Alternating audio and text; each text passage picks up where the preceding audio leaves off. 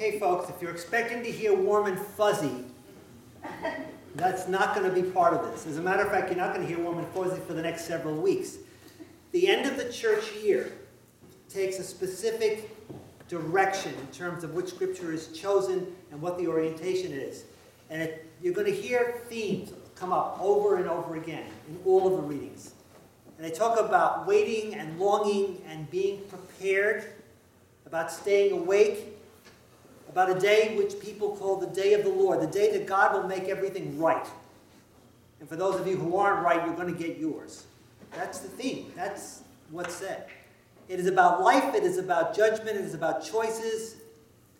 And it's about our creed, where we say in a very simple sentence, Christ has died, Christ is risen, Christ will come again. You're going to say those words later on in this Eucharist. So every year, the last several weeks of the church year, liturgical year, and the first week of Advent, all the same, we're asked to think and reflect and pray about some very serious stuff. And the questions that those Christians posed to each other are the same questions that we in the 21st century possibly ask ourselves. Is this really all there is? And why do I bother to live a Christ-like life? People who do evil, they get what they want, and there's so much of it, and we can't run away from it, and we are bombarded by it. And if Christ is really going to come back and judge us, when's he going to do it? And what about the people who have died? What happens to them? So what does Jesus do? Jesus does what he always does. He tells a story.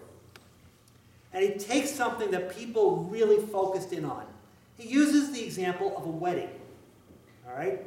Now, when I was a young priest, I had this attitude about myself that, and it's cultural, okay? Like, you all don't know what celebration is until you go to an Italian wedding, okay? But now I'm old enough to realize that pretty much it's universal, whatever your particular ethnic persuasion, background, or whatever. Weddings are a time we get to be ourselves, isn't it? Sometimes too much of being ourselves.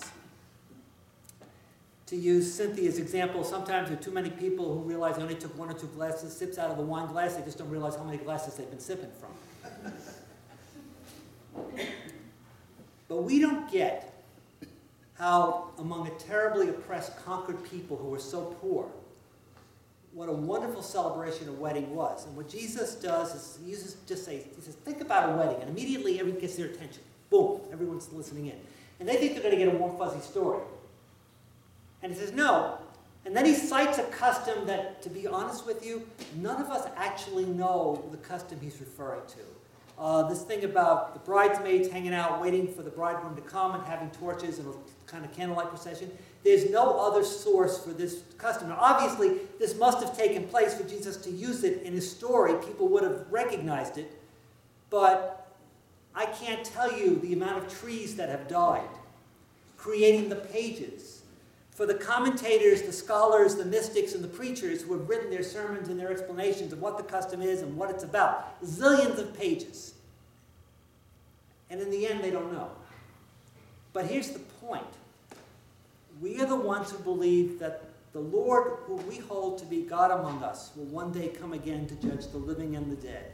And whether you live long enough to see that day or whether you die beforehand, it really doesn't matter. The message is the same and the theme is the same.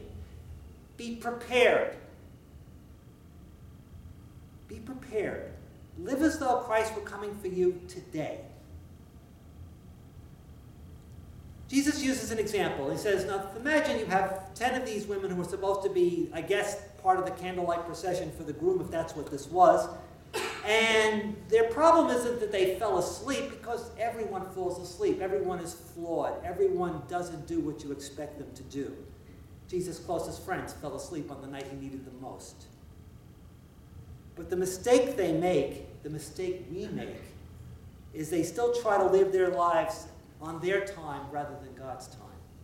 We don't live prepared to meet Christ on his terms. We think we can set the stage for ourselves. We don't believe that, I know I'm going to die someday. And yes, the older I get, the more that's a reality to me. But as you are younger, that's out there somewhere. And I'll let you know a little secret. Even though you get older, it's still out there somewhere. Okay? You don't think about it. But that someday could be today. Last week I mentioned specifically, because the theme was the same in the sermon, what did I say? None of us know when that calling will be. And as I was saying those words, what happened in a church in Texas?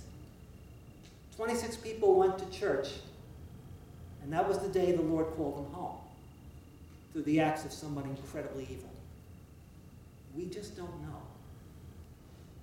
Our life in Christ is more than holy words. It is about holy living. It is about being prepared for holy dying. It's about making Jesus a priority in our lives. So if you take anything home, I want you to take two things home with you, two thoughts. Think about it, reflect upon it, pray about it. The message is the same. The first thing is, there are just some things you cannot do at the last moment. So if you think that living a Christ-like life is something you're going to put on, and I'll get to it when I have the time, you don't know when that last moment's going to be. As I tell my students at the seminary, if you think you're going to study for a canon law comprehensive exam and you're going to pick up a book that morning to prepare for that exam, I promise you, I will disappoint you. You laugh. You have no idea how hard this test is. Okay?